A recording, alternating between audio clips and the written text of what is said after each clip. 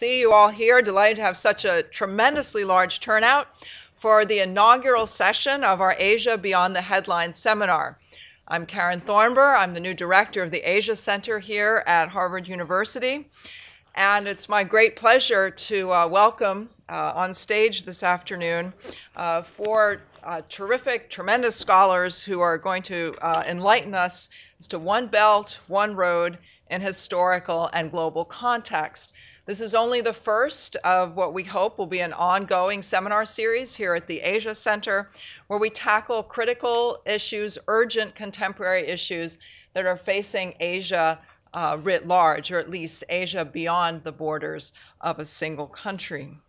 So I'm just going to spend a brief moment or two introducing our four speakers for today, and then I'll turn the podium over to Liz Perry, Professor Perry, who will introduce the intellectual substance of the panel and get us started this afternoon.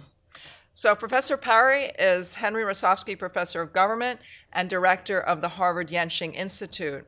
She has special expertise in the politics of China, and her research is focused on popular protest, grassroots politics in modern and contemporary China. She's the author, co-author, or editor of numerous books, including Beyond Regimes, China and India Compared, which is forthcoming, What is the Best Kind of History in Chinese, published in 2015, Mao's Invisible Hand, The Political Foundations of Adaptive Governments in China, 2011. Seems every other year there's a new book from Professor Perry. Our second speaker today will be Professor Mark Elliott, who's Vice Provost of International Affairs. He's also Mark Schwartz Professor of Chinese and Inter-Asia History here at Harvard as well. As Vice Provost, Professor Elliott oversees and works to advance international academic initiatives, extending the global reach of Harvard's research and teaching initiatives.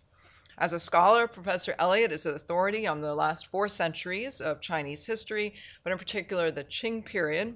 His research encompasses the history of relations between China and its nomadic frontier, with special attention to questions of ethnicity and empire. His first book was The Manchu Way, The 8 Banners and Ethnic Identity in late imperial China. It's a pioneering study in the new Qing history, an approach emphasizing the imprint of Inter-Asia traditions on China's last imperial state. He's also the author of the highly regarded Emperor Qianlong, Son of Heaven, Man of the World. Following Professor Elliott this afternoon, we'll have Professor Michael Zoni, who's Professor of Chinese History and who's also Director of the Fairbanks Center for Chinese Studies here at Harvard. Professor Zoni is primarily a social historian of late imperial and modern China. His research uses a combination of traditional textual study and contemporary fieldwork to explore the local history of Southeast China from the Ming Dynasty through the 20th century. His books include Everyday Politics in Late Imperial China, which is forthcoming, Cold War Island from 2008, Practicing Kinship from 2002, and he's also the editor of the forthcoming Blackwell volume, Companion to Chinese History. And finally, wrapping up our discussion today will be Dr. William Overholt, who's a senior fellow here at the Harvard Asia Center. Dr. Overholt is the author or co-author of 7 books, including Renminbi Rising, The Emergence of a New Global Monetary System of 2015, Asia, America, and the Transformation of Geopolitics from 2008, The Rise of China back in the 1990s, and other such pioneering texts. He's previously served as president of the Fung Global Institute in Hong Kong and was a senior research fellow at the Ash Center at the Harvard Kennedy School. He served as well as the director of the Center for the Asia-Pacific Policy at RAND Corporation, among many other positions. And it really is to Bill that we owe our greatest thanks for organizing today's panel, thinking of the speakers, making sure that everyone was on board with the topic. And Bill also was responsible for getting us Ambassador Don Gregg, who's going to be featured at our second iteration of this seminar series, Asia Beyond the Headlines, on October 27. And I think we'll get a bigger room for that event. So we absolutely need to thank Bill for that as well. There will be a small reception following today's presentations, today's seminar. although there are a lot of people, so the food might go really quickly, but feel free to, there's also going to be some wine there, but feel free just to hang around, talk with your colleagues, and continue the discussions that have started here. And with that, I'll turn it over to Liz. Thank you very much, Karen, for inspiring this new series for the Harvard Asia Center, Asia Beyond the Headlines. And let me also echo Karen's thanks to Bill for pulling this inaugural kickoff session for this new series. I'm primarily chair today. That's my primary function. So I'll just say a little bit by way of introduction. We have three knowledgeable panels who will put the One Belt, One Road project into historical and comparative perspective. I think the first speaker will be Professor Elliott, who will talk about the One Belt, One Road initiative in terms of its connections, similarities, dissimilarities to the ancient Silk Road. Next will be Professor Michael Soni, a Ming historian, who will talk about the maritime route here. For those of you, I don't know how visible it is here, but if you can't see it too clearly here, let me recommend that you look at the MERICS website of our colleague in Berlin, Sebastian Heilmann. And on the website of MERICS, this think tank in Berlin, you will find this lovely map about the One Belt, One Road initiative, and you'll also find a number of really fascinating papers about the One Belt, One Road initiative. So as you can perhaps or perhaps not see, there's both a maritime component to it down here and an overland component with many, many branches off it.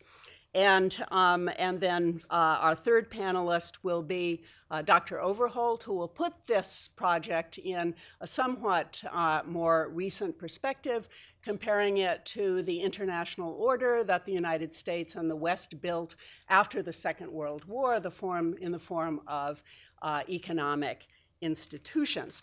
Now, first, a quick word about terminology. The Chinese term for this project, One Belt, One Road, Yidailu, has remained the same throughout its lifetime, but the English translation of it has changed. So in 2013, when it was first announced in China, Yidailu was known in English as One Belt, One Road, and the acronym for it was OBOR, OBOR, which sounded perfectly fine to me, but apparently it didn't sound so good to some of China's detractors who said One Belt, One Road sounds like one way and only a Chinese way. And so the Bureau of Translation in China decided to change the English rendering of the term. So officially now, it is not One Belt, One Road in English. Officially, it is the Belt Road Initiative, and it now has the acronym not of OBOR, but the perhaps cheesy acronym of BRIE instead. Anyway, you should feel free to call it OBOR or BRIE as you wish. When this was first announced, it was immediately understood as a highly ambitious and also somewhat controversial flagship foreign policy initiative of the PRC. It is an attempt to construct a transnational and cross-regional integration project that is driven through the financing of basic infrastructure. All kinds of infrastructure, new highways, new railways, new seaports, new airports, new power grids, other infrastructure that will better connect China to South and Southeast Asia, Africa, the Middle East, and Europe. Nearly 70 countries so far have signed on as BRIE partner countries. Over $1 trillion has already been pledged toward this project in the form of infrastructure investment on the part of China and its partner countries. Much of that investment will be funneled through the Asia Infrastructure Investment Bank, of which, of course, China is the founding and anchor partner. According to the PRC, BRI will affect some 4.4 billion people and generate trade worth trillions of dollars within the next few years. BRI is being promoted as a project that will encompass 2/3 of the world's population, half of global GDP, and 75% of known energy reserves, not a trivial matter in light of China's increasing dependence on imports of energy from abroad. The idea here is to create a new kind of globalization that will supersede the post-World War II order of the Western, especially American-dominated international institutions. It was recently characterized in the New York Times as a more audacious version of the Marshall Plan, the plan to rebuild Germany and Europe at large after the Second World War. But some commentators within China have likened BRI not only to the old Silk Road or to the voyages of Zheng He that we'll be talking about today, but also to the ancient concept of Tianxia, or everything under heaven, and the tributary system of imperial China. In their view, the initiative at heart is as much cultural as it is economic or strategic. When President Xi Jinping presided over an international conference on BRI in Beijing just a few months ago, there were many luminaries who attended. Not least was Vladimir Putin of Russia, but also the United States, Japan, UK, Australia, Germany, countries large and small sent representatives to this conference. But one country that was located, if you look at the map there, right at the center of the BRI project was notably absent, and that was India. India has very serious reservations about BRI. In fact, I've heard much more about BRI on my travels to India than I have about it on my travels to China. For one thing, of course, there are deep, long-standing distrusts between India and China dating back to the border war of 1962. For another thing, the populist nationalist sentiments that have been revived in recent years by Prime Minister Modi and the BJP have fanned the flames of smoldering nationalism. For another thing, the current trade imbalance between China and India is worrisome from the Indian perspective. India exports nearly $9 billion of goods to China each year, which sounds like a lot until you realize that China last year exported over $60 billion to India.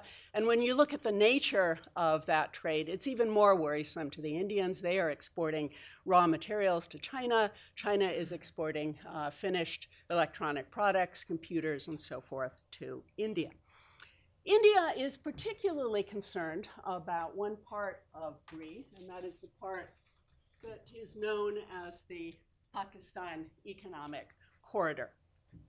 The China-Pakistan Economic Corridor is the part of BRI that links Pakistan's deep sea port of Gwadar all the way up to Kashgar in Xinjiang via a network of new railroads, highways, and pipelines.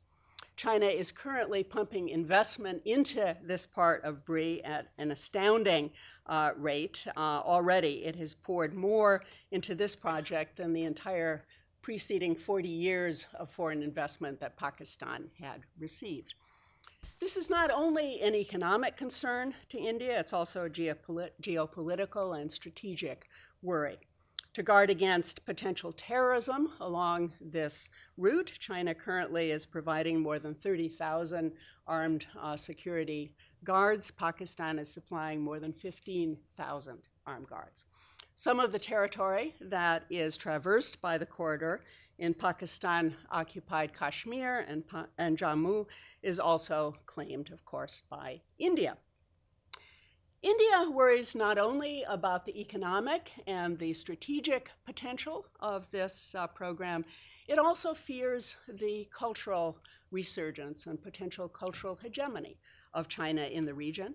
And 1 year after China announced OBOR, India announced its own counter project, so-called Project Mausam, which correctly was widely interpreted as an effort to compete in the cultural realm with OBOR by stressing that it is the Indian Ocean rather than the Pacific Ocean, let alone the South China Sea, that we should be looking at as the key ancient maritime route that should be built upon for a contemporary resurgence of cultural Asian identity.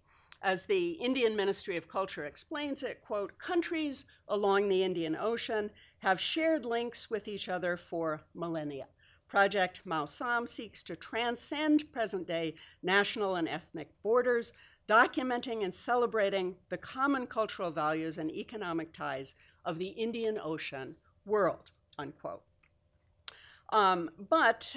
Whereas BRI has attracted over $1 trillion in investment, Project Mausam has attracted not trillions, not billions, barely millions, just over $3 million from the Indian government. And when India went to UNESCO seeking transnational heritage cultural status for its project, it was denied it thanks to PRC pressure in the United Nations. So does this mean that we and China can just discount India or others' discomfort with OBOR or with BRI? I'm not sure. We're talking here, of course, about China, India, Pakistan, 3 nuclear powers. Currently, the United States actually conducts more joint military exercises with India than with any other country in the world, even though it's not one of our military allies. And India is actually the largest purchaser of American arms in the developing world. The very recent Doklam border dispute between China and India has come, of course, quite close to open military conflict. And this suggests, I think, that OBOR, unless it's handled very carefully, very sensitively by all parties concerned, has the very dangerous potential of inflaming longstanding rivalries between the 2 ancient giants of Asia, both of which, of course, are great millennial civilizations with justifiable pride in their ancient history and heritage that is being, in both places, rekindled by contemporary nationalist currents. So we're looking today at a potentially transformative global historical event with enormous hopeful potential, hopeful dimensions, but at the same time, we are looking at a program that is fraught with pitfalls and perils for China and its neighbors as well. And I think the panelists today will present to you probably a rather complex picture of the contemporary scene and the historical parallels to which it may be compared. So let me first turn to Professor Elliott for some comments on the Silk Road.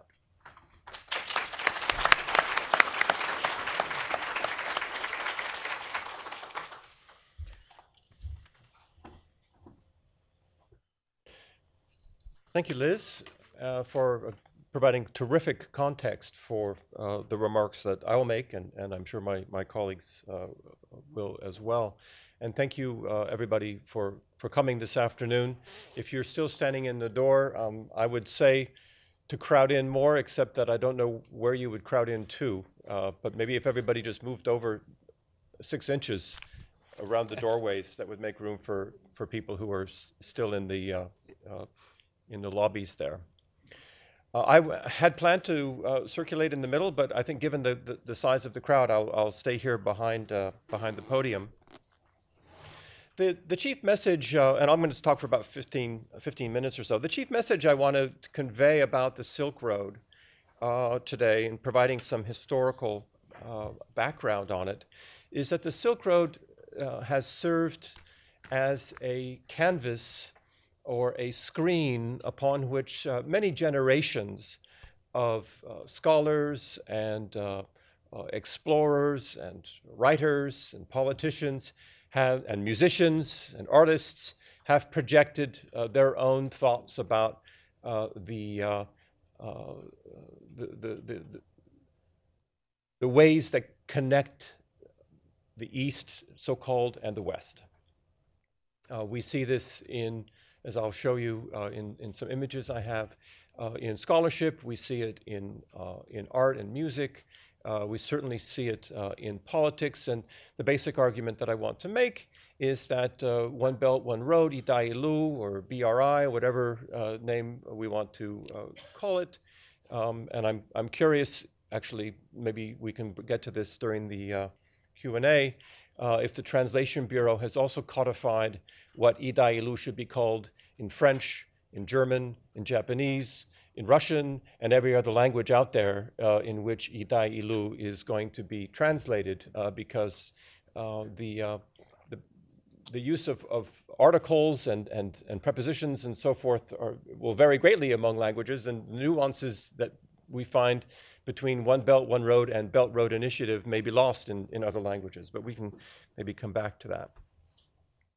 So as many of you will know, the Silk Road historically is traced back to roughly the 2nd century BCE, when Emperor Wu, Han Wudi of the Han Dynasty, sent an emissary west to the Yuezhi to seek military alliance against their common enemy, the Xiongnu. The image here we have from a mural from the caves in Dunhuang, one of the most famous sites, if not the most single famous site along the Silk Road in China anyway, shows Zhang Qian about to set out on his mission westward. He made 2 trips, each took a few years. The second one, he brought back these amazing so-called blood-sweating horses from the Fergana Valley, which were later to be instrumental in securing Chinese victory over the Xiongnu. The opening that Zhang Qian made, he left with silk. Silk, of course, was at the time a monopoly of China. It was only produced in China. Domestication of the silkworm was a technique that had been invented in China.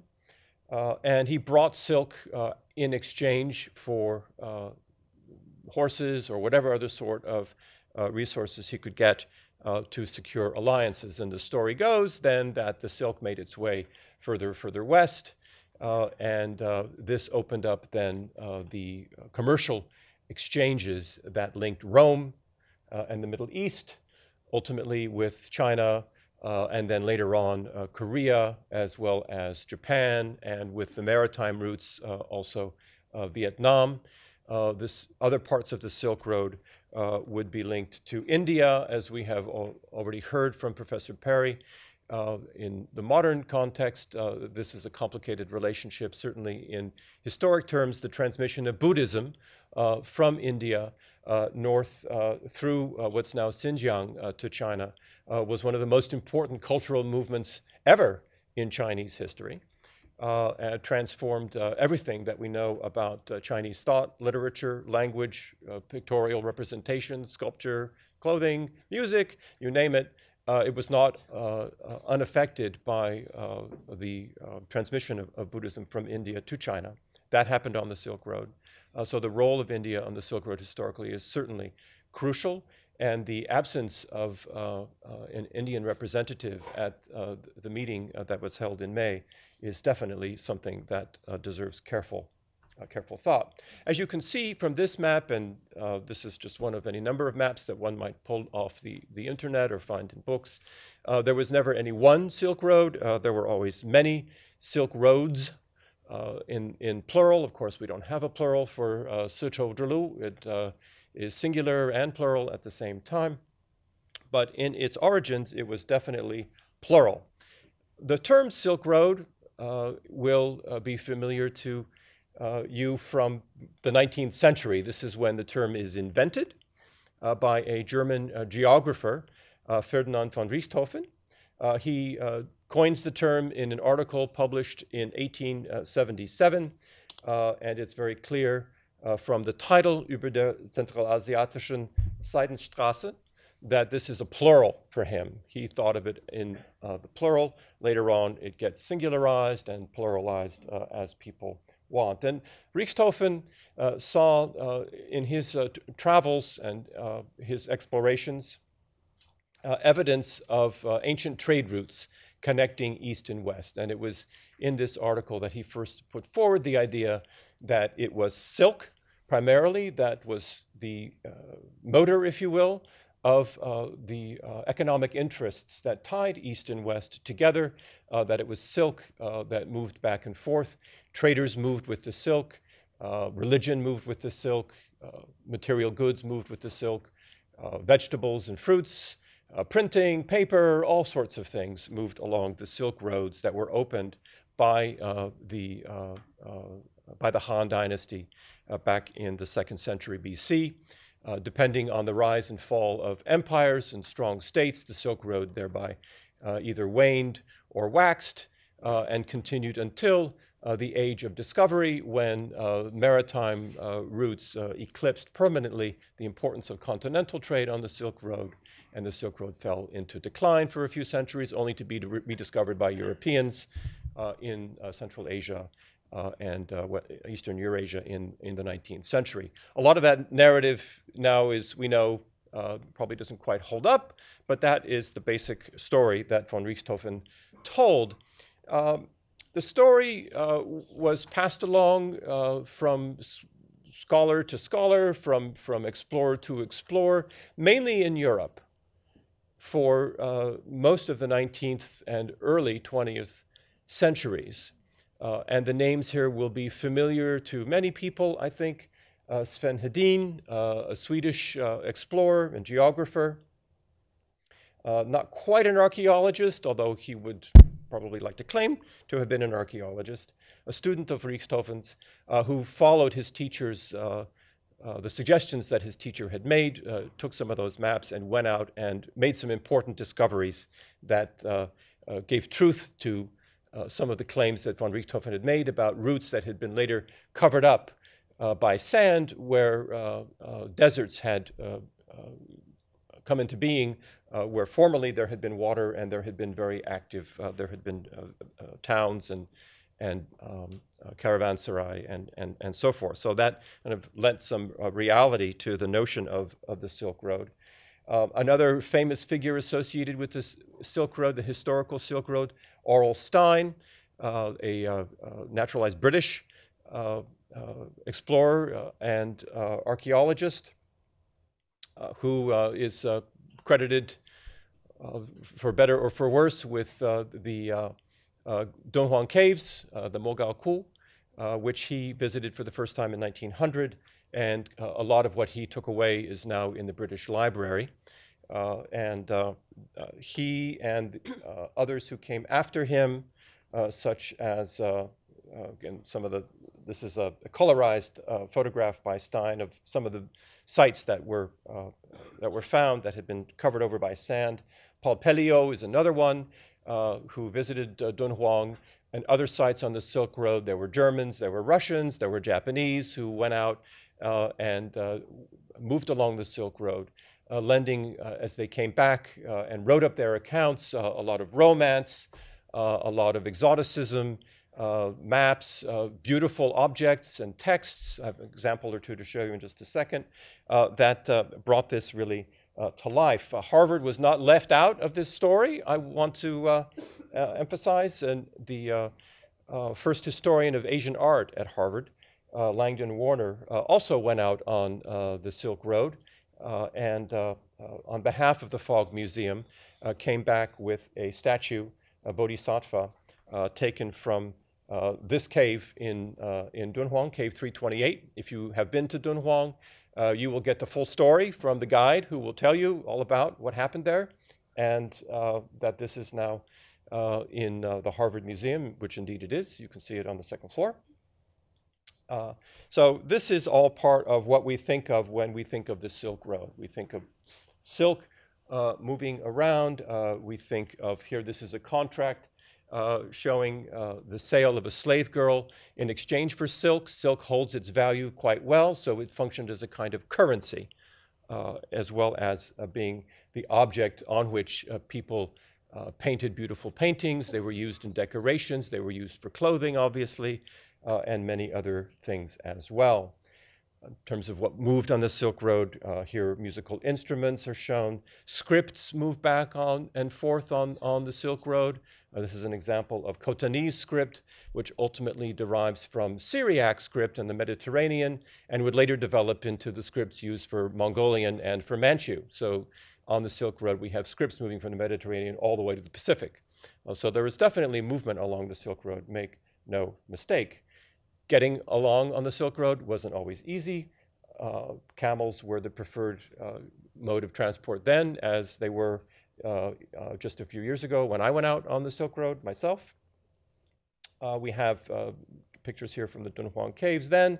Now the Silk Road has become quite heavily touristed. How many of you have been, say, to Dunhuang or someplace along the Silk Road? Yeah, so that's a pretty good indication. That's at least a third of everybody here. This used to be like the far most exotic thing you could ever do, and now it really has kind of become a standard route. And the means of transport have changed, for sure. But some of the same things are still for sale. You'll still find silk for sale. You'll still find animals for sale. You'll still find fruits. These would have come originally from Persia.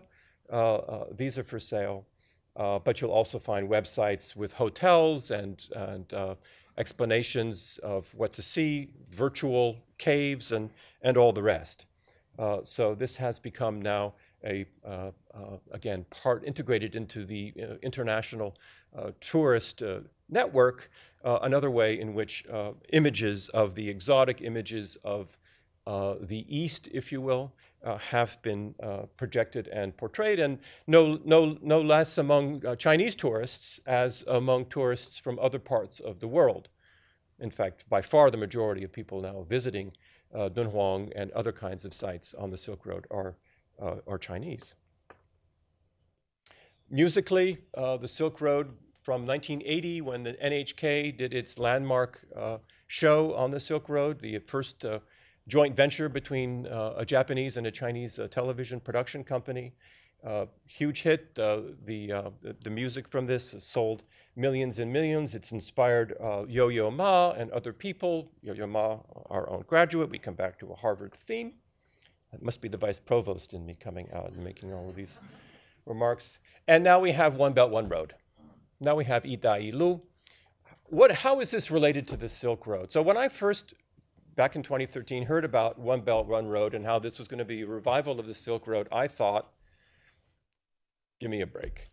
I thought, this has got nothing to do with the Silk Road. The Silk Road itself is the invention of a 19th century German. Why is the Chinese government interested in resurrecting this transparently colonialist idea for its own purposes? What are they thinking? And obviously, I'm a lousy politician because this idea has definitely taken hold, I think. My fellow panelists and those of you here may disagree, but it seems to me, I guess if you put $1 trillion into something, it acquires a kind of material reality that's hard to overlook. It's hard to ignore. And the success, I think I would regard it as a success, again, we'll hear other opinions, of the May meeting at which Xi Jinping presided, is a testimony to the fact that this idea is gonna be with us for quite some time. I think again, my sense here is that it's very different from, say, the China Dream. It's very different from other sorts of TIFA that we have seen in the past.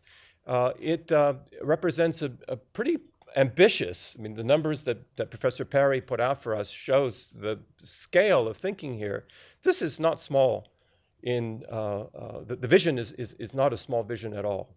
And even if it is predicated upon this cultural imaginary that began in Europe, I guess I would say that it has acquired enough of a worldwide patina, a worldwide appeal, that it works as well in China as it does in Japan or in Latin America or North America.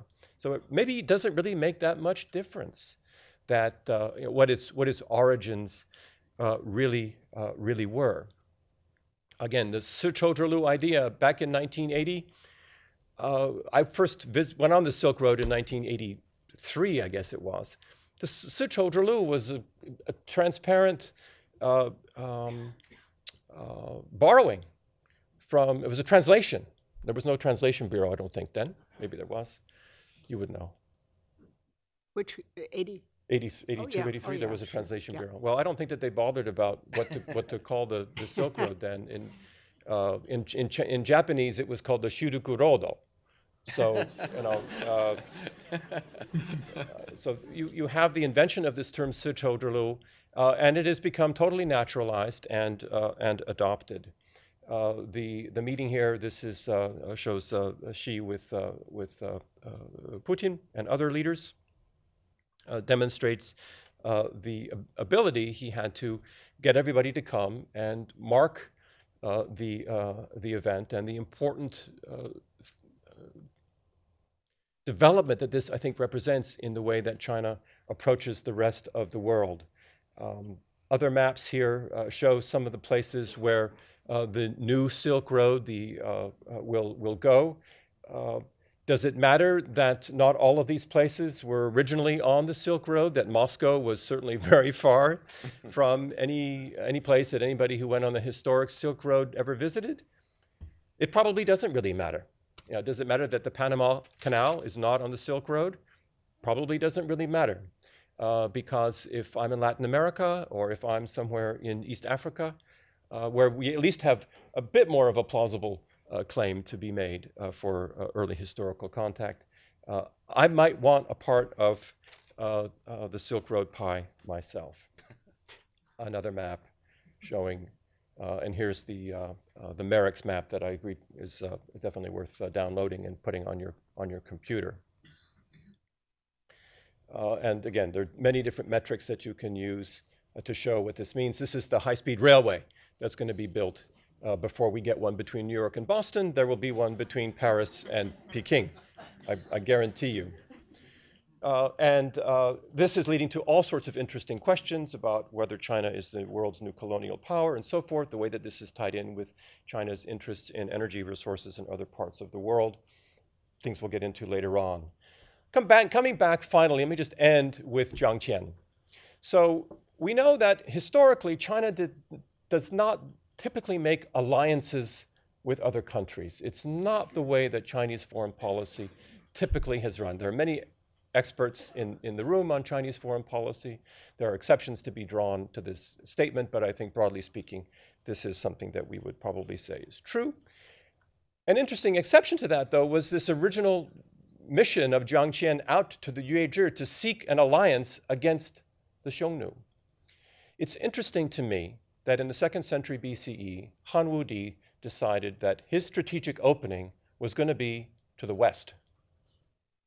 And we are seeing, I won't say a repeat of that, but there are definitely, in my view, echoes of that early move westward by the first or the second Chinese empire to extend its strategic reach to other parts of the world, to position it in a better way against its enemies or its perceived enemies, or at least its rivals, if we don't want to use the word enemy. The degree to which One Belt, One Road, the BRI initiative, is doing something of the same thing, I will leave for others to say, but I would ask you to think about if Jiang Qian were around today, what would he say? What would he do? Would he be an ambassador for Xi Jinping today? Thanks very much. Thank you very much, Mark. Our next speaker is Michael Soni.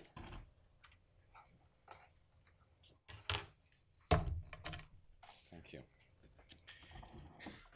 It is, I think, a very curious thing that after Xi Jinping, the single individual most associated with the Belt and Road Initiative is a 14th century Muslim eunuch from Kunming.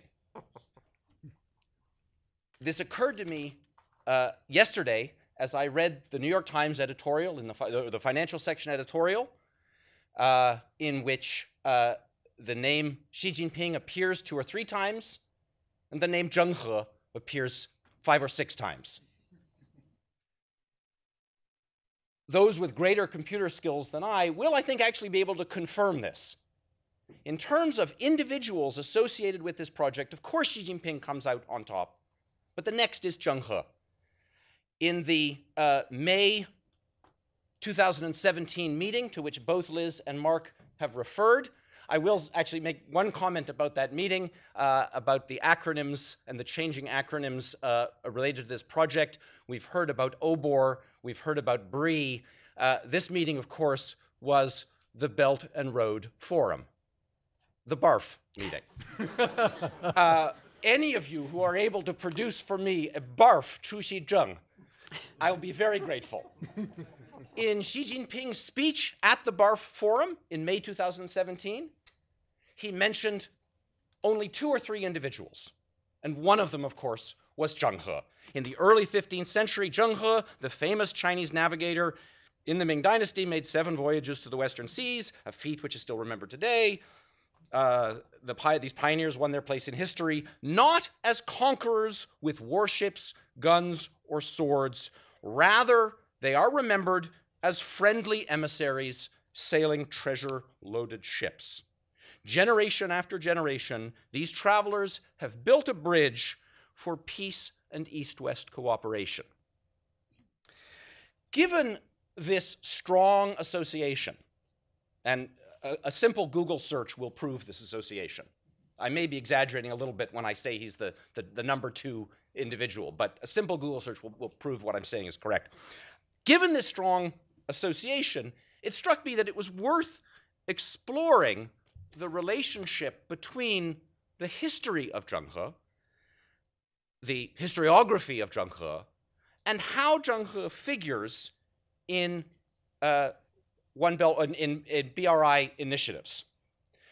I will not, of course, suggest that studying the experience of Zheng He can tell us everything about everything. It cannot answer all our questions about where One Belt and One Road are going.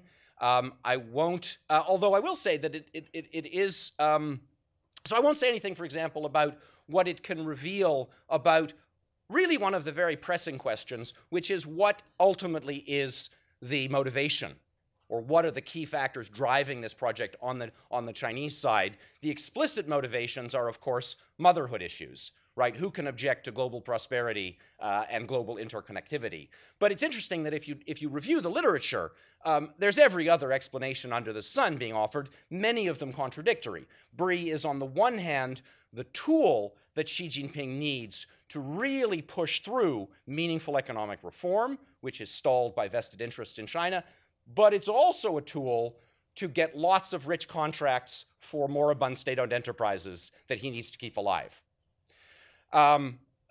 This is not really central to what I want to talk about today, but I will say as a side note, I do find the argument, of all of these arguments, I do find the argument that, which is not much mentioned, that at the center of this is a desire to hedge against the risks of having over $1 trillion in US debt. If I had $1 trillion in US debt, I would want to invest it in something real too. In any case, Zheng He is not going to help us figure out whether this is really what's going on. I want to instead focus on the use of history, a particular aspect of history as analogy, as model, and as rhetorical tool in the Chinese promotion of the Belt and Road Initiative. So I begin from the position that Zheng He is a main character, indeed the main character, in a mythology that is being constructed and deployed in support of a political initiative today. And I see Paul Cohen here, so of course I will mention that this is a sort of technique that I learned about from reading Paul's work. One of the things that's really interesting is we're actually seeing the mythology constructed before our very eyes in an interesting way. Obviously, narratives about Zheng He today are interested narratives. By that I mean they are produced by specific actors in order to resonate with certain positions, in order to support certain positions, and in order to challenge other positions. What I want to do for the next 10 minutes or so is explore these narratives in relation to history. The purpose of this is, of course, not to show discrepancies, not to show inaccuracies, not to show where the myths diverge from what really happened, although inevitably I'm going to do quite a bit of that. My point, rather, is that by exploring these myths, we may be able to shed new light on the project, its motivations, the way it resonates within China, and the way it may unfold abroad. So I deliberately didn't make a PowerPoint of Zheng He because I knew I'd get stuck in the story of Zheng He. I'm going to assume that we all know something about him, and those who don't will pull out their phones and get the Wikipedia story. Zheng He, of course, born in the late 14th century in the early Ming Dynasty in 1371, is a close supporter and ally of the Yongle Emperor, for whom he proves himself in battle and then as a kind of infrastructure, doing infrastructural development in early 15th century China. At the behest of the Yongle Emperor, his commander, he undertakes 7 international voyages between 1402 and 1433. He didn't get to America. Let's just set that one aside. He didn't get to Venice. Let's set that one aside. But he traveled a lot of places. And in fact, the places that he traveled map very clearly onto the officially produced maps of the Belt and Road Initiative. These were, the voyages were the largest naval expeditions in human history to that point, in terms of their size, in terms of their scope. One of the expeditions for which reasonably reliable numbers exist suggests that as many as 27,000 soldiers were aboard Zheng He's fleet. They were very much driven by imperial initiative. They were a personal pet project of the Yongle Emperor, and there's only one voyage that happened after the Yongle Emperor died, and it was clear that once the initiative dried up, that there was no political support for the project. Interestingly, and I think this may be especially interesting for those of you younger people in the audience who went to school in China, for most of the last 500 years, Zheng He was basically forgotten. He was not a major figure in the Chinese historical tradition. His biography in the Ming history is 10 lines or so. He was resurrected in the early 20th century by reformers, in particular Liang Qichao and Sun Yat-sen, who saw, and so the historiography of Zheng He is from start to finish a story of history being used for political purposes in the present. Liang Qichao and Sun Yat-sen, when they wrote about Zheng He, were basically trying to salvage national pride. They were trying to say China in the past had the wealth and the power and the skills to be a world power and to do maritime exploration, and this is quite significant, there was a moral dimension to this historiography. Unlike Columbus and the European explorers, Zheng He went in peace. The voyages then stopped, and this became a central question for 20th century reformers. Why had China turned its back on the world? So I want to focus for the time remaining on 2 central issues in the Belt and Road mythology of Zheng He, derived from an earlier historiography of Zheng He from the early 20th century. And the 2 elements I want to focus on are first of all, that China's maritime expansion was peaceful, and secondly, that China, after the Zheng He voyages, turned its back on the maritime world. Neither of these, I'm going to suggest very, very quickly, is close to historically accurate. What does it mean if Zheng He didn't go in peace? And what does it mean if China did not turn its back on the world? So first of all, the Zheng He missions fought a number of battles on the first, third, and fourth voyages. So on almost 50% of the voyages, there was large-scale warfare. I don't have time to get into the details, but rulers were overthrown. Rulers were kidnapped, brought back to Beijing, and executed. Puppet rulers were installed. These are the largest, just to repeat, the largest military expeditions in the world at that time, up to that point. To quote the leading Western language expert, Zheng He's biography, Ed Dreyer, the ships of the voyage, the so-called treasure ships, were intended to ferry Chinese troops around the Indian Ocean in order to impress, or if need be, to overpower local authorities. The goal of this effort was neither conquest nor the promotion of trade, but the enforcement of the Chinese tributary system on the countries of the Indian Ocean.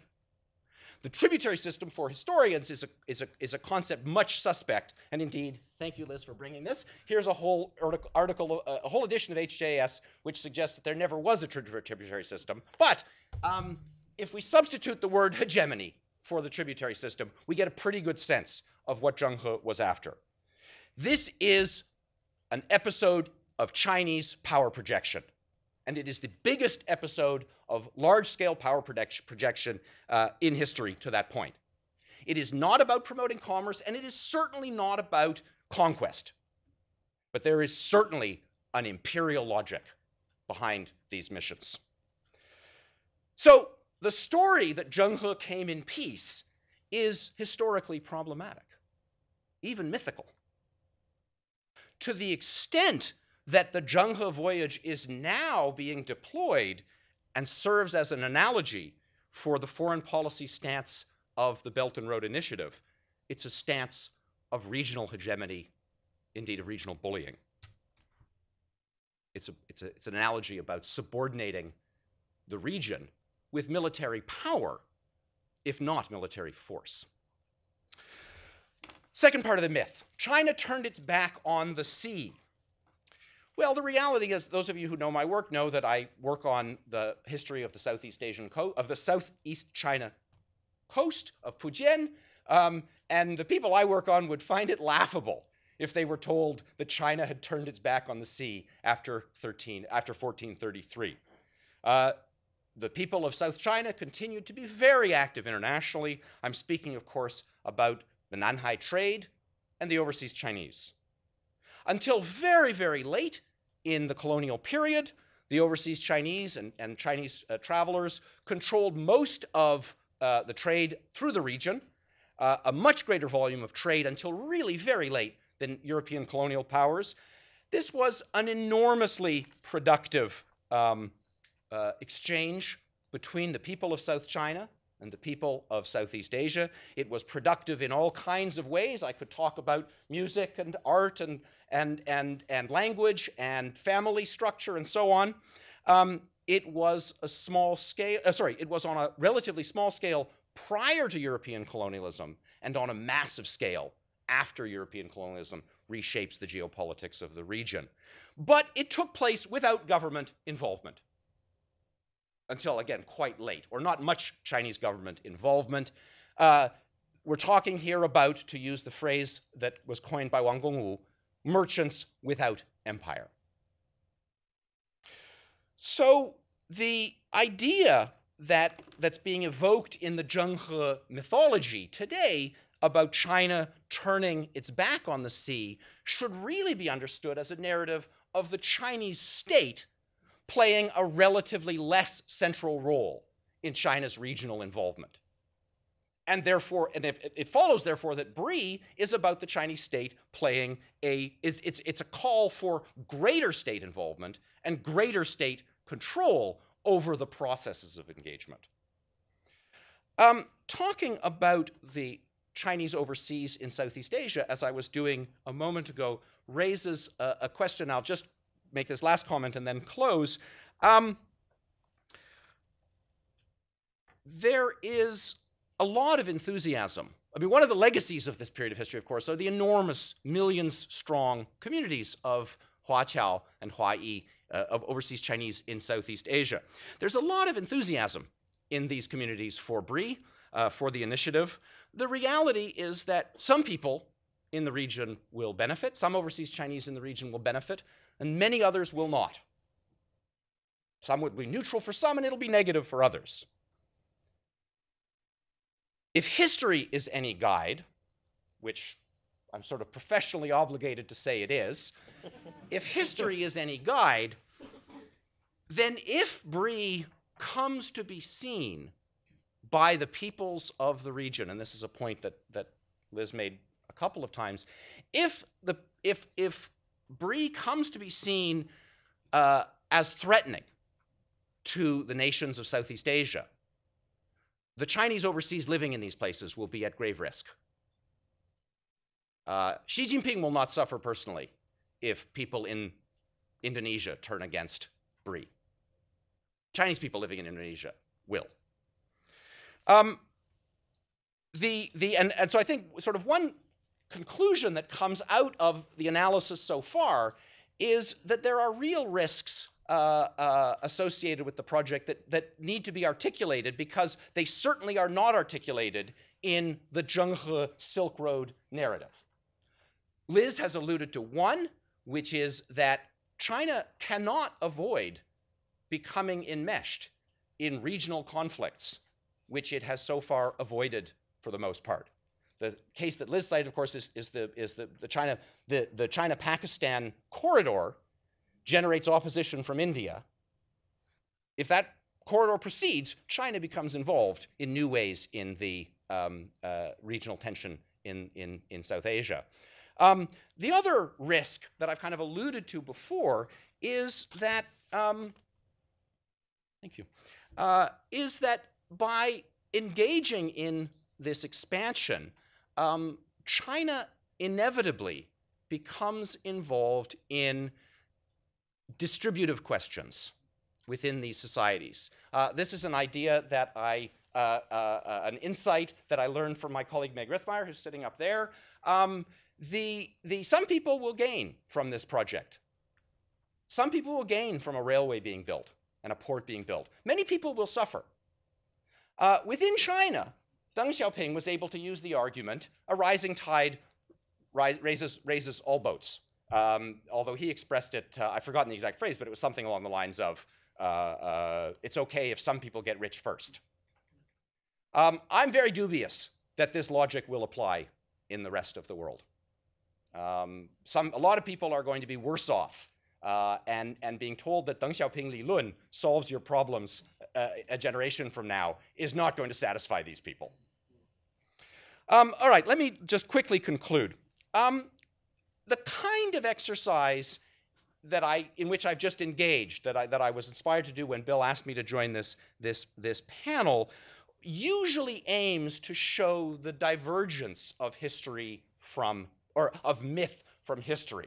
And usually the outcome is to show the kind of mythicness of myth, allowing us therefore to perhaps better understand the true intentions of the people who are deploying the myth. Right? That's why you do the exercise, is you look at the myth, you look at where it differs from history, and then you say, aha, now we know a little bit more about what the people who are making the myth really think. So again, that's originally what I intended to do when I was asked to join this panel. But it's occurred to me as I was preparing for it that the real finding is actually much more interesting. There is, of course, a great divergence between the history of Zhenghe and the myth of BRI. But there's also a quite startling convergence between the history of Zhenghe and the reality of BRI. That is to say, the history of Zhenghe, the real history of Zhenghe, and the real story of BRI are potentially much closer than they appear.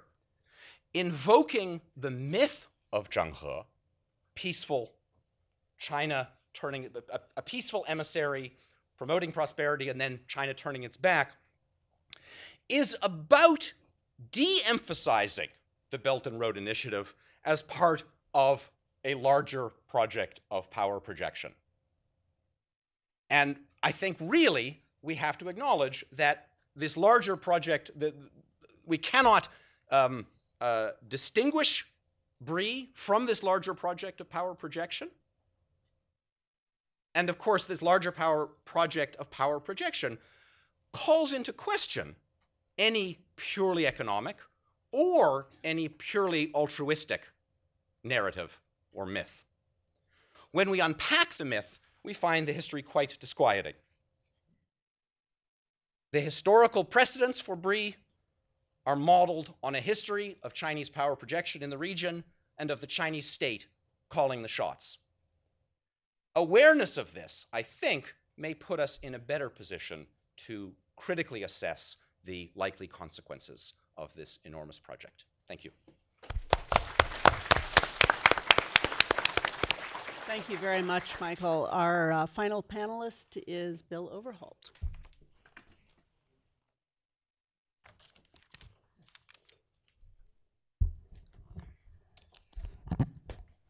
I'm delighted to follow my distinguished colleagues. I have to start out by pointing out a fundamental difference between what I'm going to say and what they have said, kind of trigger warning for students. If you write down on an exam what they have said, you'll get an A. If you write down what I'm about to say, you're guaranteed to flunk your general exam in international relations. I'm going to describe BRIE implausibly as an appropriation of U.S. intellectual property that potentially could pay dividends of trillions of dollars to the United States. Let me step back. One of the very useful cliches I picked up as an undergraduate here was E.H. Carr's description of history as a dialogue between the present and the past. We're conducting kind of a dialogue between the present and the future here. I want to analyze how that dialogue might appear to a student of national strategies, the strategies nations use to achieve their most important international objectives. The world changed after World War II in a very fundamental way that changed the kinds of international strategies that work. This is something that most of the political science profession hasn't picked up, but it's absolutely fundamental to understanding the post-war world. We learned for the first time that countries could grow 7 to 10% a year. When countries learned to grow 2% a year, we called that the Industrial Revolution, and Britain took over half the world. When the Meiji Restoration made possible 4% growth in Japan, Japan became this huge power that almost took over great chunks of the world. U.S. Position in the world is based on 3 to 4% growth. This economic transformation after World War II was comparable to the changes created by the Industrial Revolution and the rise of Japan and the United States. There was one other change that happened, and that was that military technology became so destructive that in most situations the traditional search for national power by using military power to seize your neighbor's territory led primarily to Pyrrhic victories. I'm not talking just about nuclear weapons, but something our country is periodically rediscovering, or should. That and this combination of the increasing value of economic strategies and the decreasing value of military focus strategy. I'm talking about a balance. I'm not talking about night and day here. Has set the context for both the Cold War and for BRI. What was the U.S. strategy after World War II? Well, it had an important military component. We had a draw with the Soviet Union, but we had an economic strategy too. The economic strategy was the core. It was protected by the military, and it won the Cold War. The U.S. Focused on reconstructing Europe and Japan and on creating a global network of development based on a set of common institutions, the Bretton Woods institutions, the IMF, the World Bank, Asian Development Bank, World Trade Organization, which was originally GATT. And we helped build infrastructure, particularly in Europe and Japan, but then in a much wider area. We promoted common standards. We gave financial support, and we promoted open economies. And this created a self-sustaining, growing global network, whereas the Soviet Union, which put all its resources into the military, like North Korea, essentially went bankrupt. It's interesting, you can read whole histories of the Soviet collapse, like David Remnick's, and they forget this detail. It was basically a bankruptcy. So it was decisive was this economic strategy, again, vitally protected by the military.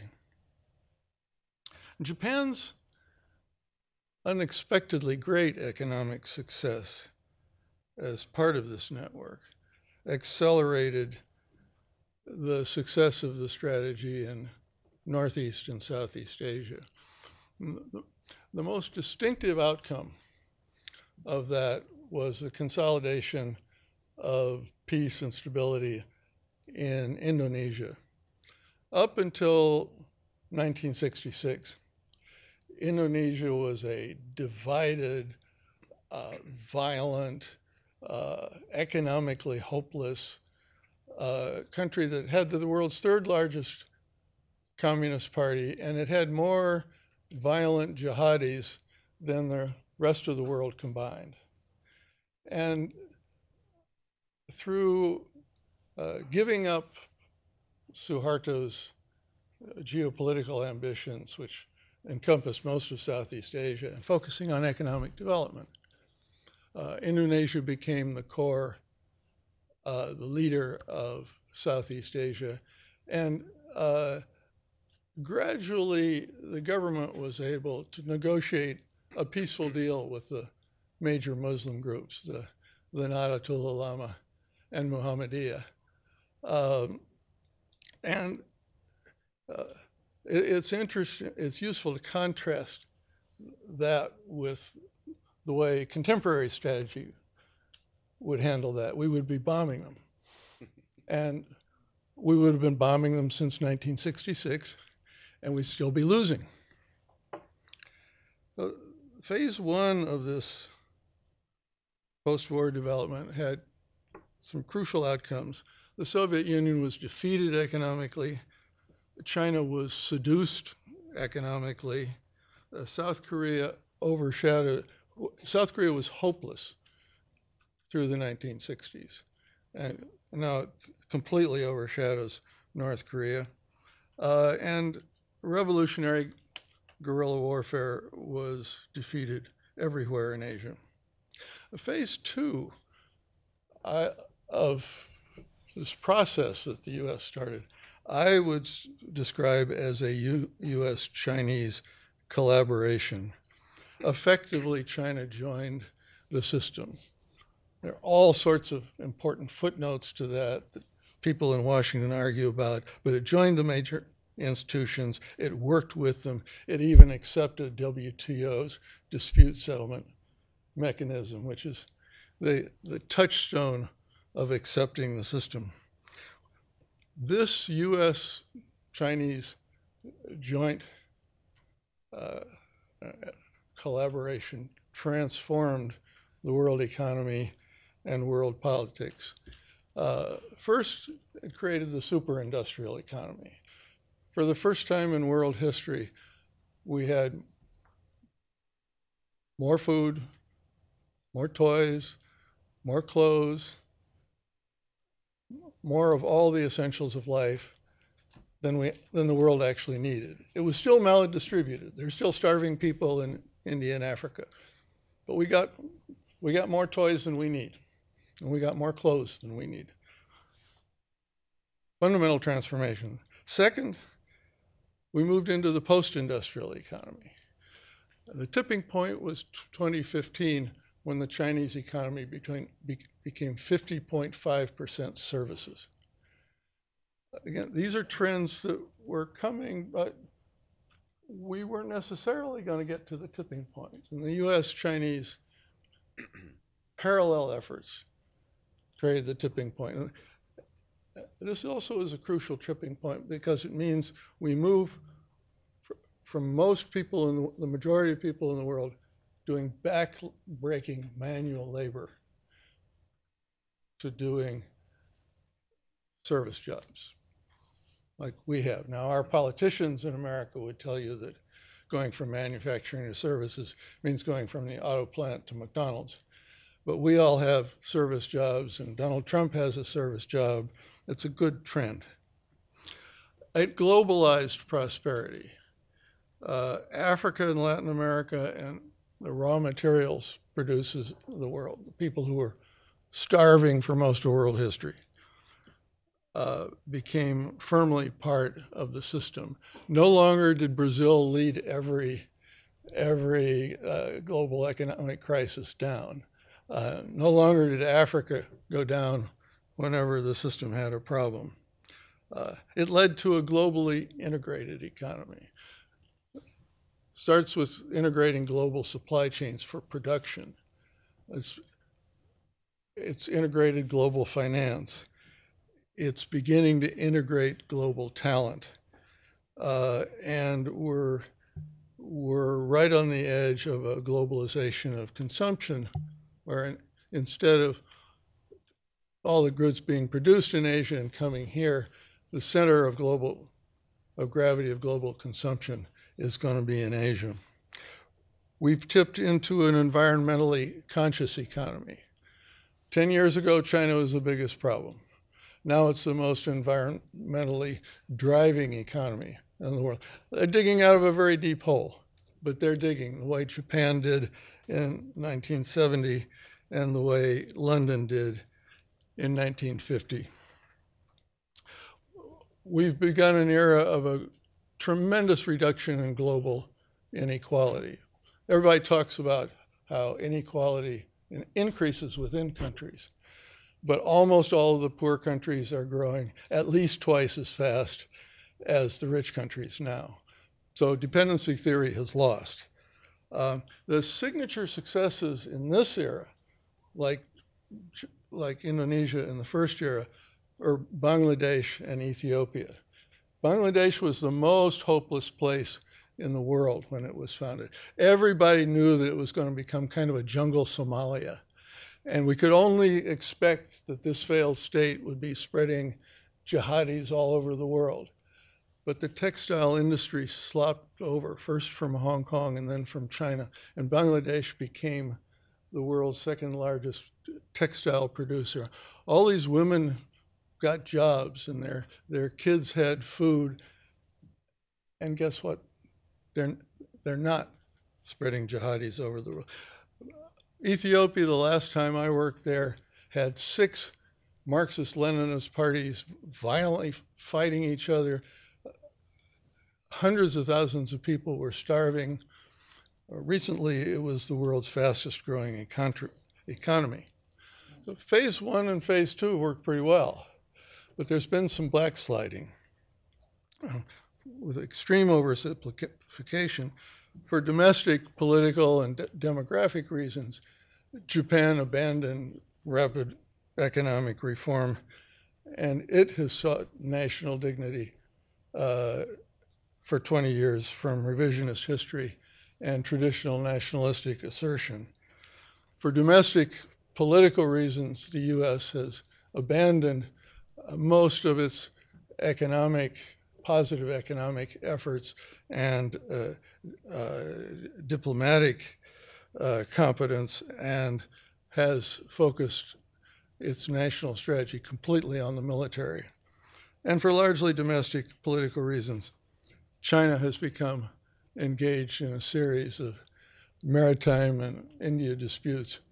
But this headed us in a very bad direction, again, driven by domestic politics in each country, not by clear strategic thinking. The one hope is BRI. The areas that were left out of the success of the first 2 phases were Central Asia, the Middle East, and North Africa.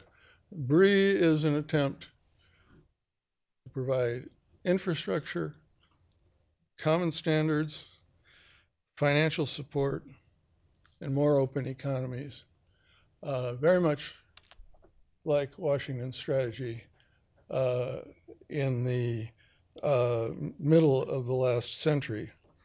Doesn't have the institutional building and the ideological drive that Washington had. We want push democracies everywhere. China's not doing that. And the institutional building was very valuable. It was crucial, for instance, for helping Indonesia. But like the US in the second half of the 20th century, China has become the one country with an integrated national strategy. China has become the pragmatic, non-ideological promoter of growth. China is the vision leader in economic integration and the vision leader on climate change and the environment. Very inspiring vision.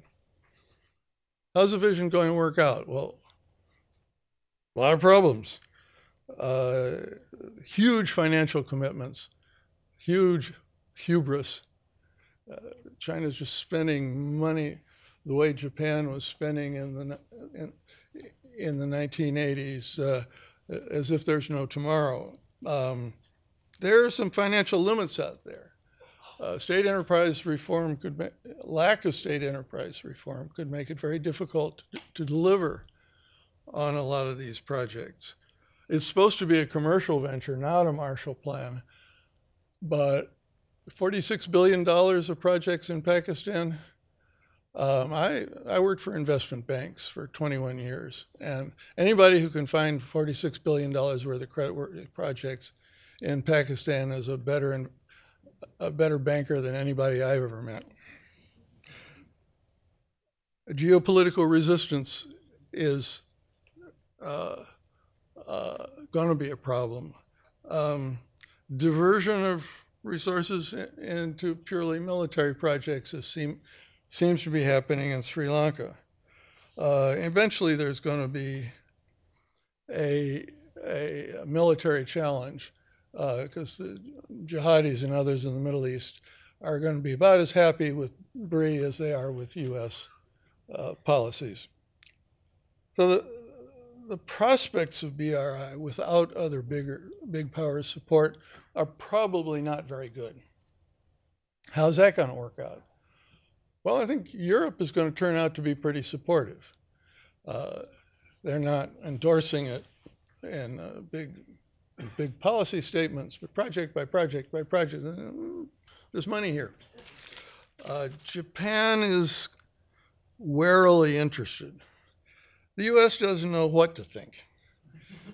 It's hard to oppose the vision and a lot of particular projects. At the same time, there's kind of a mentality that if it's good for China, it must be bad. This is a military mentality. Economist mentality is win-win. Military mentality is anything that helps the other guy must be bad for us. This is what led the U.S. to stay out of and oppose the AIIB, the Asia Infrastructure Investment Bank, which everybody serious agrees was a terrible mistake. But we could make that mistake on a scale 1,000 times larger. U.S. companies that engage will make profits compared to how well they do.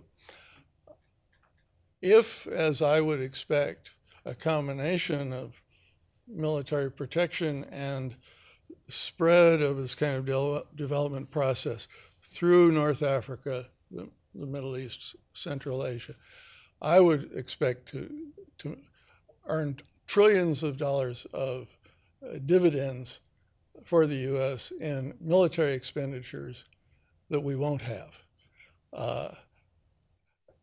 over a 50-year period, not next year.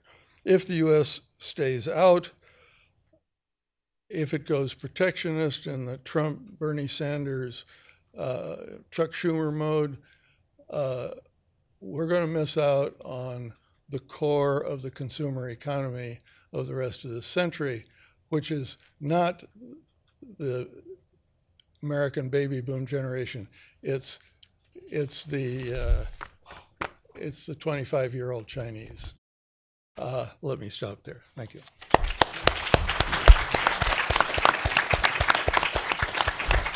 Thank you very much, Bill. It occurs to me, listening to these three fascinating presentations, what a challenge it is to figure out at any historical era how we best characterize it, whether we're talking about the era of the ancient Silk Road, of the 15th century maritime exploration, or of the post-World War II, or contemporary period. And in thinking about the future possibilities of BRIE, presumably they will be heavily dependent on whether we really are living through what later we will interpret as a time of globalization or primarily a time of increasing isolation and protectionism and so forth. I think we don't know the answer to that. We're living in a moment of post-Brexit, and the future of the European Union is threatened by that. We're living in a time where the U.S.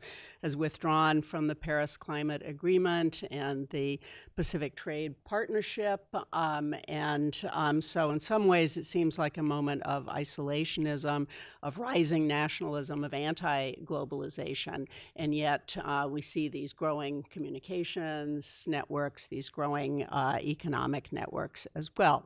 So a lot to think about here, and we have 20 or so minutes to invite questions from the audience. I think I'll take a number of questions. If you could first very, very briefly indicate who you are, and then direct your question to one or more of the panelists. And please make your question very brief, and we'll take several questions at once and then go back to the panelists for their answers. So up here in the back first. Thank you. Thank you very much. My name is Yu Ling. I have a Harvard PhD in history of science. So I have two very simple related questions. First, the One Belt, One Road is a proposal or a plan. Yet Silk Road is a historical existence. Namely, it was formed by history, just like the Mongolian Empire. I don't think Genghis Khan ever planned the empire. So my question is that, could anything similar to Silk Road be planned? Secondly, China was certainly the center of the Silk Road. People all go to China, put in a very simple way, for silk. If the One Belt, One Road plan is to be carried out, what would people go to China for? Okay, thank you very much. Next. Oh, God.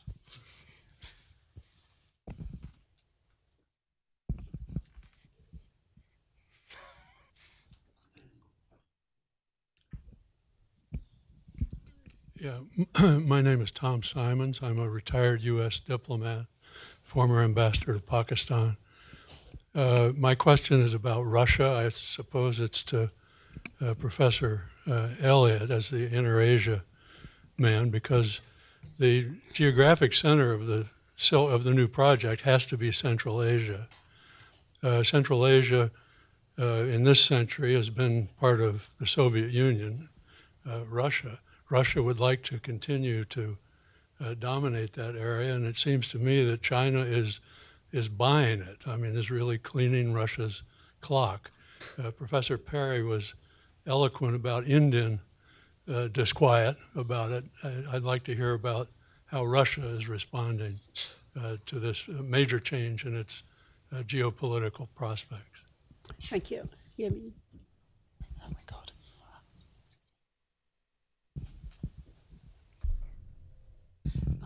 Thanks. My name is Meng Ye. I teach at Boston University.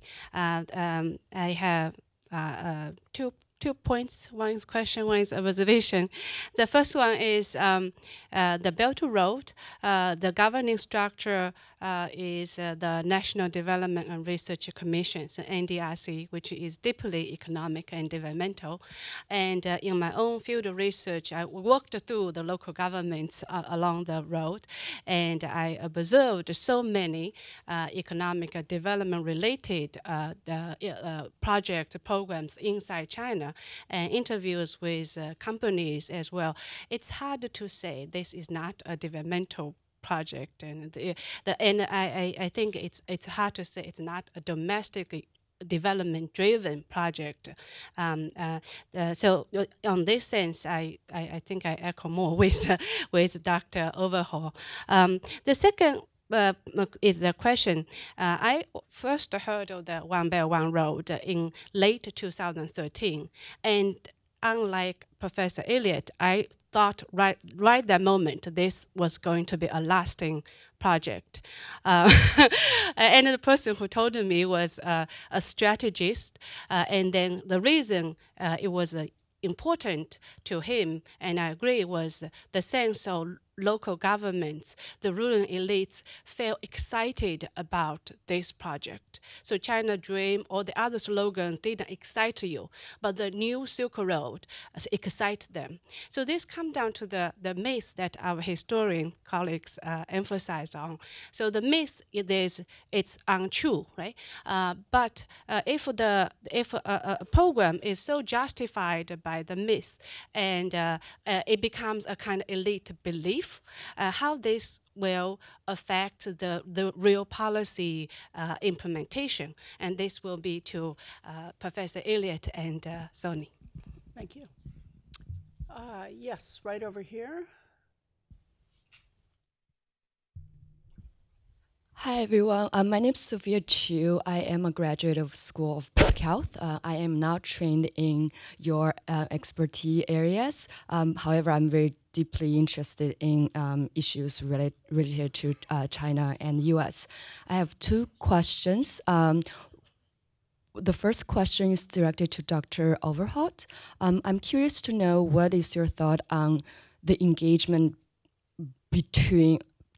of US in BRI's delivery in terms of using the term that was mentioned earlier in the presentation, merchants without state or merchants without, I guess, a country, and how would individual enterprises and companies, how are they approaching BRI from the US now, and what do you see the trend of that engagement going forward in the future? The second question I have is regarding the idea of standardization and how that is carried. This question is more directed towards Professor Elliott and Professor Sony. If you feel the standardization process is being delivered through BRI, and what I really mean is the idea, at least in my interpretation, the idea of you are a Chinese, the idea of being a Chinese. Either this applies to overseas Chinese or Chinese who are going abroad right now, or Chinese who are residing domestically within China. So, thank you. Thank you. Nothing from over here? It's almost over. Yes, right on the stairs. Yes.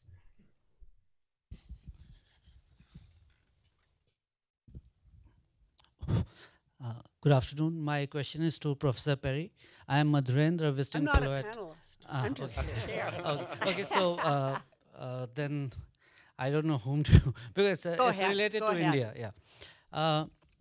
It is true that India didn't formally participate in the BRF held in May. And during that time, one of the concerns that was raised during the conversations that Indian academicians and even diplomats had, that it is because China is building the corridor, the China-Pakistan economic corridor in the disputed area, which is a disputed area between India and Pakistan. And then there was another suggestion that China should at least change the name of this economic corridor. Now, if it is true and if it is logical, how will that help India become a supporter of? How will that help India change its mind into becoming a supporter of One Belt, One Road, and maybe join this initiative in the future? Thank you. I will defer to the experts on India. Would you like to answer that, Shrigata? My name is Gao Zhanjun, a visiting fellow at Kennedy School. I have two questions. First, it's very interesting that Professor Elliott and Michael talk different people in their presentation. And Professor Elliott starts from Zhang Qian and finishes with Zhang Qian. And Professor Zoni starts from Zheng He, finishes with Zheng He. I'm very curious why Professor Elliott didn't choose to talk about Zheng He, and Professor Zoni did not choose to talk about Zhang Qian. I'm not sure if this question is fair enough, but I'm just getting the sense that the audience might be curious about the answer. That's my first question. The second one is for Professor Overholt. Now we can see very clearly from the estimates of World Bank, ADB, and such international organizations that there is a huge gap between the infrastructure demand and the shortage of the ability to build those infrastructures. Do you think that a more closer cooperation among countries is a better way to deal with this problem? Or is OROD is a better way, is an alternative to solve this problem? Thank you. Okay, thank you. James, if you could give the microphone to Professor Bose, who can answer the question that was directed at me, and then we'll turn back to the real panelists to answer the questions that were directed at them. Find somebody else in the audience. Yeah, that's right. Well, I'll turn my answer into a question for Bill, I think. There were two views in India as to whether India should go to the BARF summit or not. And it was the government which decided in its wisdom at the end that it would not go at all.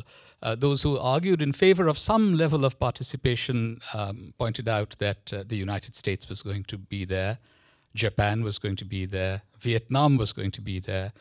All of these countries have certain disagreements with China. So there was a position in India which held that one could register one's protest on the sovereignty question with the CPEC going through Pakistan-occupied Kashmir, and yet, not, completely stay away from what is going to be a huge infrastructure and connectivity project. So I think India's position is that it is generally speaking in favor of building closer connections across Asia. Certainly the maritime routes, you will see from the MERICS map, there is one place in India which finds mention, which is Kolkata, as a terminus of both one of the land routes and a maritime route. So there is interest in being part of a larger Asian sort of project of building, closer connections. So the way that I want to pose this now for Bill is that could India have made a mistake by, not showing up at some level in May 2017 at the Belt and Road Forum, in the same way that you suggest the United States made a mistake by not joining AIIB? We live in an era where we could flag a sovereignty question and yet try to participate in projects which will build connections across borders. So I'll leave it at that. Thanks. Thank you very much. I know we have lots more questions, but we are short on time, and there will be a reception right afterwards. So I'm going to return now to the panelists and ask each of them to just take a couple of minutes to respond to those questions that they would like to, beginning with Bill and then just moving in this direction. Okay. I'll start with the question about Russia. Russia made a critical mistake in the Cold War era of putting all its resources into the military and neglecting its economy. The result was pretty obvious to somebody who looked. I actually gave a briefing to the National Security Council in the White House in May of 1977, saying that the long-term trends of the Soviet Union were headed for collapse. You can make that same prediction today, and the Soviet Union is gradually becoming a quarry for China. They're in demographic and every kind of economic decline. It's going to collapse, and it's going to be there's going to be a reaction among others against China. So it's going to be a big bump for the BRI. U.S. enterprises in the BRI. U.S. enterprises, as you know, go seeking money wherever they can find it. They are very disinclined these days to engage in more large-scale collaboration with Chinese projects because the unequal application of competition policy and of technological requirements to turn over their technology for security and other reasons. Whole host of complaints. Interestingly, the Japanese have a different view, but by and large, Europeans, Japanese, and Americans are very unhappy about the way business in China and with major Chinese entities is going. On infrastructure, I think OBOR is the right way to go, or BRI. China was granting some $600 billion worth of help with projects, and they unilaterally. And what they discovered was that it would probably be much more efficient for them if they channeled this through a multilateral program with institutions parallel to the World Bank and the ADB, but much bigger. U.S. doubts about the AIIB were silly. I knew Jin Lee-jun long before he was formally appointed. They want to do everything just as well as the World Bank, but a lot faster. And a lot faster would be a lot better for the world. So I think OBOR in collaboration with the ADB and the World Bank and so on is the right way to go. Did India make a barf mistake? Yes. Every country along China's periphery has major problems. And China's engaged in economic warfare against the Philippines, against South Korea. At the same time, it's trying to pull them into all these projects. But being part of the institutional financial infrastructure and having a voice in creating these almost global networks is worth a lot. You have to jump in and make all your complaints and defend your interests, but push forward. And that was the attitude of many countries toward the World Bank and the IMF too. There are a lot of complaints and a lot of dislike of the way Washington manipulated them for its own purposes, but you needed to be there. That's my view. Thank you. Michael? Well, I'll quickly answer that gentleman's question. I think both our presentations were supply-driven rather than demand-driven. We talked about the things we know about and tried to apply them to the question the question at hand. There are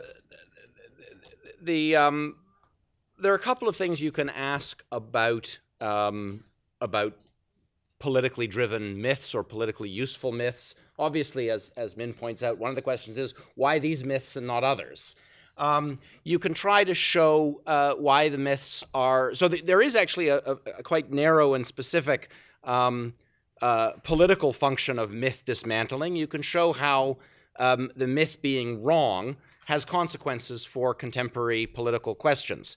In the Zheng He case, I didn't talk about this one, but this is the connection between Zheng He and the South China Sea disputes.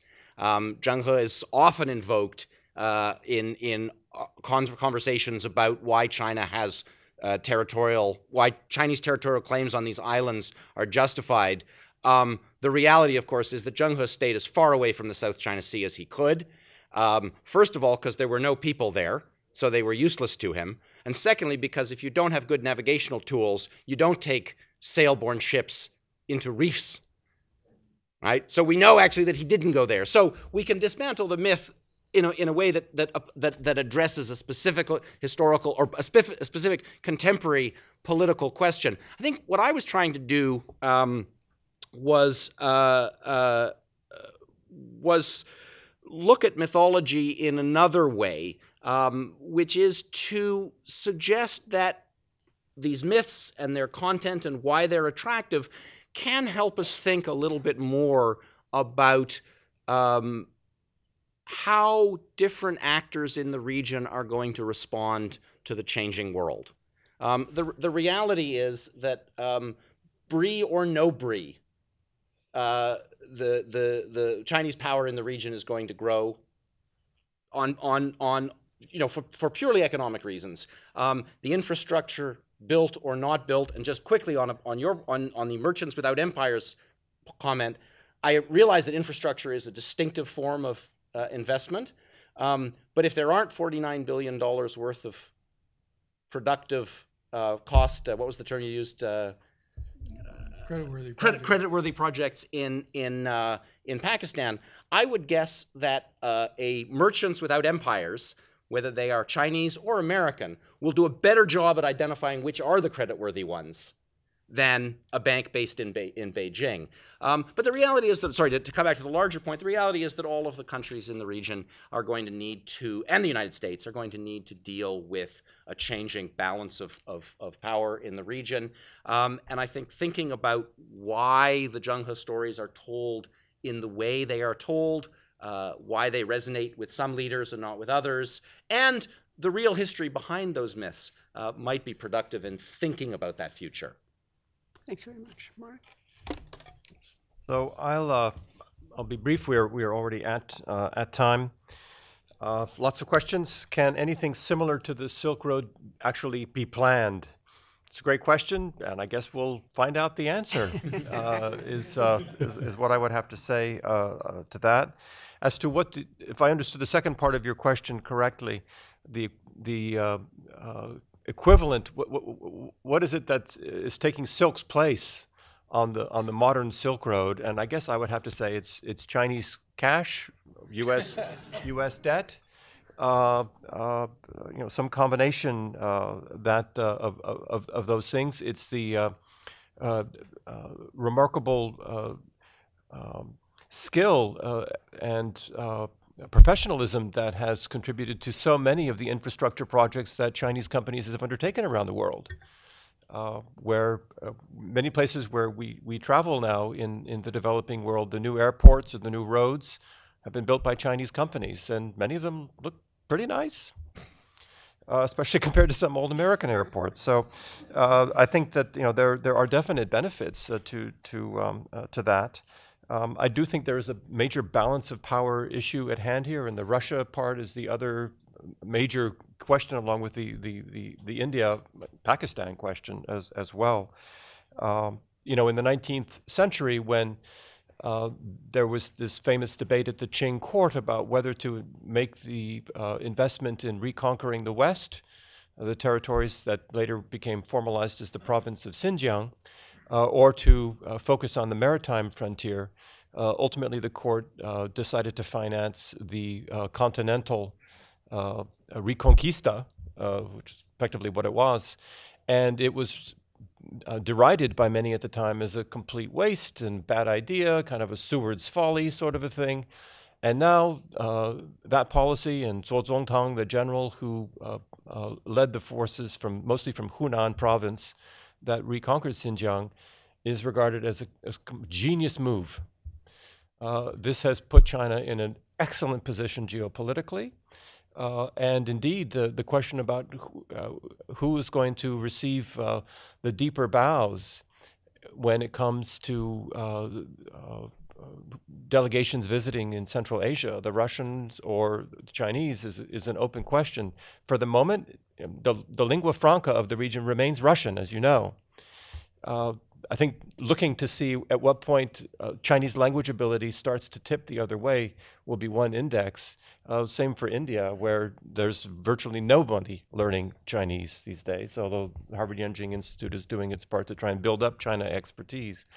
But that's another question, I suppose. I'll just end. There are lots of other questions here, but the notion of the excitement generated. Clearly, you saw this more clearly than I did, and I guess I was overcome by the irony that I perceived, the belief that the actual history would matter, would prevent people from taking this too seriously. I had a PhD student at the time whose work was showing that in fact there was never anything like the Silk Road. That the volume of trade that actually happened on the Silk Road was very, very small. That the documents, based on the documents that we've got from Dunhuang and other places, most of the movement on the Silk Road was diplomatic, and most of the goods that moved were gifts. There were no huge caravans with lots and lots of things moving back and forth. It was not what we imagined. But I think you ask a good question is, well, yeah, maybe that matters to us historians, and it will matter on one level for sure. But in terms of like as you say, the excitement, the interest that this has generated, and the ways in which the Silk Road idea, whether it's the continental or maritime or wherever it goes, in serving as a place where things can be projected successfully, that seems to be undiminished, and myth probably helps that more than it hurts it. Thank you very much. Please join me in thanking these three panelists for terrific presentations. And thanks to all of you for great questions. I'd just like to echo those thanks to Professor Perry, Elliott, Zoni, and Dr. Overholt. Thank you to the staff of the Asia Center, the Fairbanks Center, and our other Asia-related centers for making this event possible. And thank you to the other Asia-related centers here. That's the Fairbanks Center, the Reischauer Institute for Japanese Studies, the Korea Institute, and the South Asia Institute for co-sponsoring this event. Again, this is Asia Beyond the Headlines, so Asia writ large. There's a reception, as we've said, and hopefully we'll see many of you back on October 27 when we discuss nuclear issues and security in the Korean Peninsula and beyond in Northeast Asia. So thank you again. With a chosen element.